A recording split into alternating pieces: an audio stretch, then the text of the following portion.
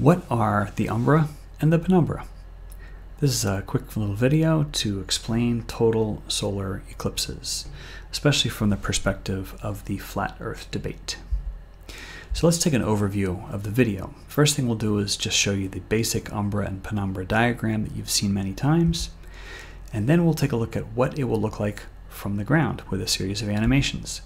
Then we'll visit shadowandsubstance.com, Larry Cohn's website. He's got really excellent visualizations for all 50 states.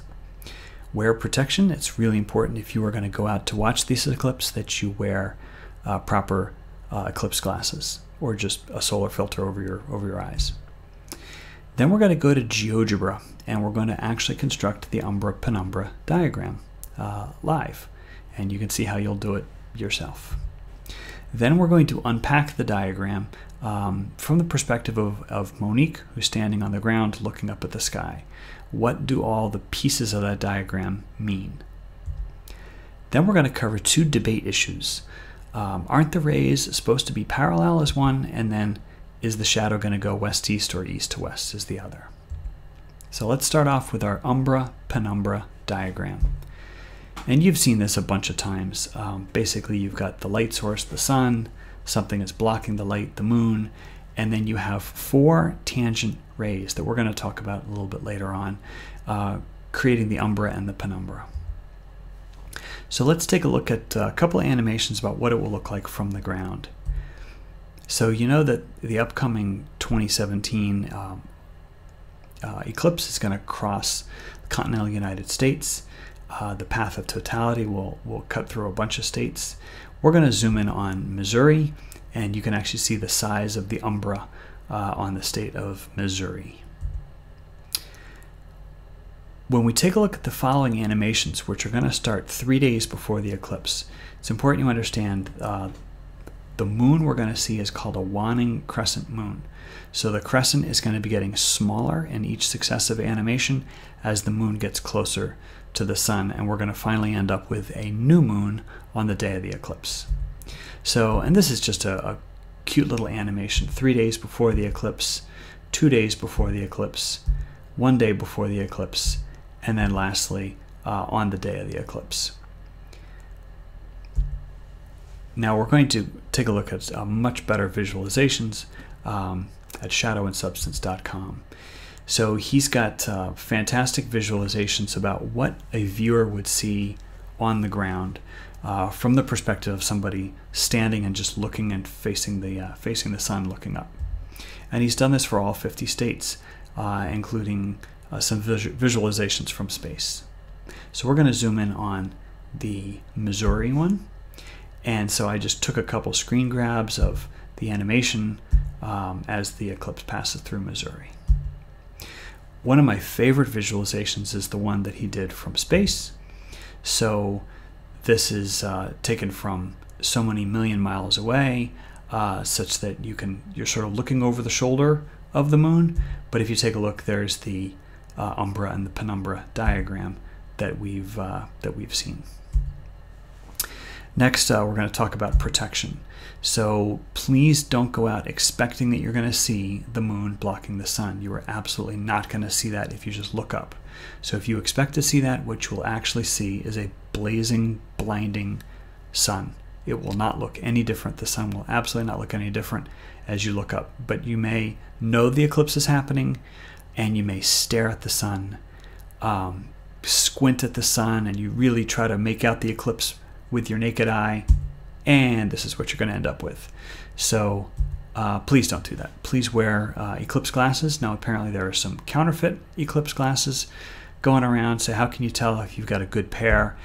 Well, if you have a 100-watt light bulb and you put on your glasses and you put your face up just inches from the bulb, you will not see any light whatsoever. Then you'll know you've got a good set of eclipse glasses. And this is what the effect might be looking through the glasses. Next, we're going to go to Geogebra, and we're going to construct live a Umbra+Penumbra diagram.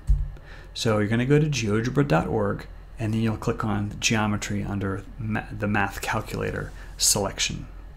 All right, so here we are in Geogebra. I'm going to click on Geometry, and it gives me a blank screen. So the first thing I want to do is I want to create the land. So I'm going to use the line tool and just click on 2 points. That will create a line. Then I want to create my moon. So I'm going to use the circle tool. There's my moon. And then I'm going to create my sun. Next, I'm going to create my points of tangency, my lines of tangency. So I click on tangents, and all you need to do is click first on one circle, then on the other circle. Now I have to go back to the arrow tool, the move tool, so that I can manipulate this. So this is a diagram that you can play around with. You can see how the geometry changes as you move these things around. Now, a couple interesting things in the flat Earth model, the sun and the moon are the same diameter. So if we make the sun and the moon the same diameter, what you may notice is that the umbra doesn't really change size. So you get an interesting effect. If the sun and the moon are the same size, the umbra is the same size as well. Another thing you can do is in the heliocentric model, we've got a much bigger sun. Of course, the much bigger sun is really far away, but you'll notice that the umbra is getting very, very small over here.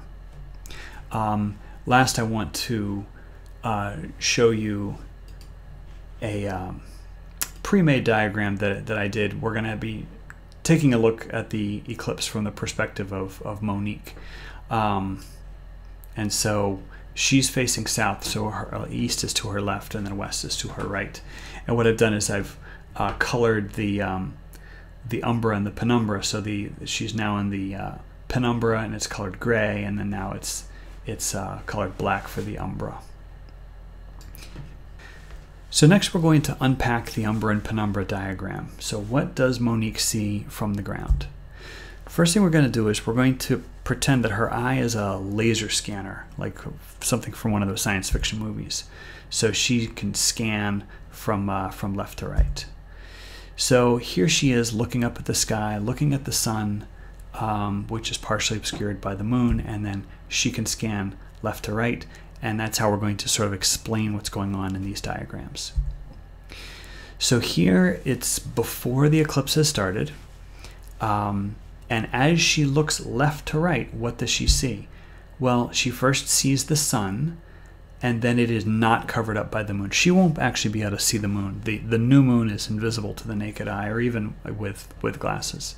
So what she'll see is the sun, and it is completely untouched by the moon. But the moon is to the right. It's just invisible.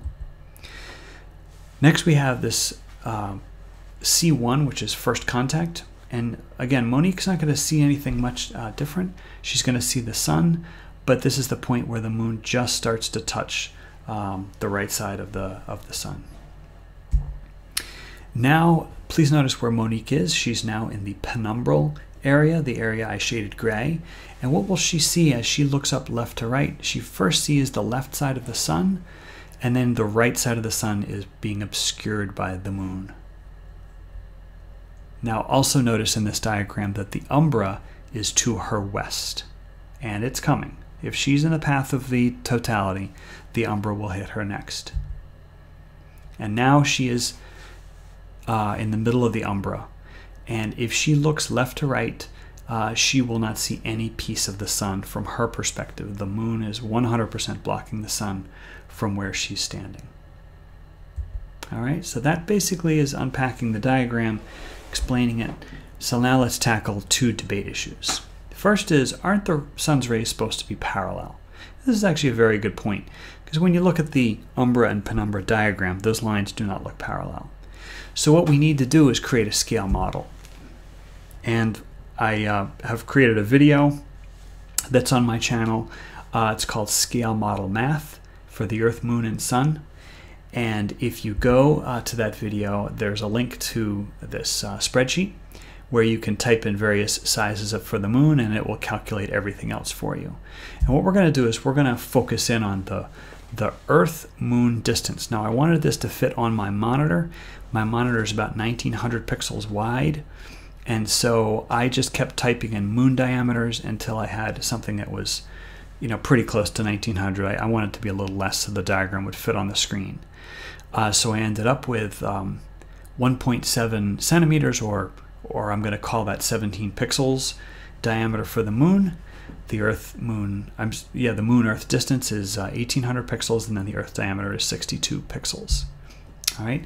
So then I created this, and I'm using Apple Keynote, so I can get this thing correct to the pixel. And so I created this diagram. And let me make the lines a little bit darker in case you couldn't see. So this is absolutely to scale according to the heliocentric model. So if you want to include the sun in this, the sun is about 400 monitor widths to the right. And again, it's very, very difficult to picture this stuff to scale. So the question was, I thought the lines are supposed to be parallel. Well, if you round them to the nearest degree, they are basically parallel. So the question is, how come we have this diagram at the bottom if the one on the top is the one that's more accurate? And the answer is, it's in terms of explanation. If you look at the diagram at the top, it is really, really hard to see what's going on. In fact, we can't even see the sun. You can't include the sun in this diagram. So the diagram on the bottom explains perfectly where the 4 lines of tangency are going from the sun and the moon, and then how that creates the umbra and the penumbra. So the diagram at the bottom is done for instruction purposes. The diagram at the top is to scale, but very hard to read. The next debate issue is the shadow going to move west to east or east to west? So let's revisit this eclipse animation. Again, the sun is overtaking the moon. The moon first obscures the sun from the right. And this was what Monique sees before she's hit the totality. She's in the path of totality, so it is coming. And what does she see when she looks up? She sees the left side of the sun, and then the right side of the sun is being obscured by the moon. So what does this mean? Well, we all know that the sun and the moon rise in the east and set in the west. We also know that during the eclipse, the sun basically overtakes the moon. So they're both moving east to west in the sky, but the sun is overtaking the moon during the eclipse. So if you're in the path of totality and you're facing south, the moon is first going to cover the right side of the sun, and then the moon is going to move to the left, or the sun moves to the right, but basically it's being obscured from the right. So the umbral shadow is to our right, and if we're facing south, that means it is to our west. The umbral shadow is to our west as it approaches. So therefore the eclipse shadow will move from west to east. Now the interesting thing about this is that this is absolutely true in both the flat earth and the globe earth models. The only thing that matters is what we'll see when we look up in the sky.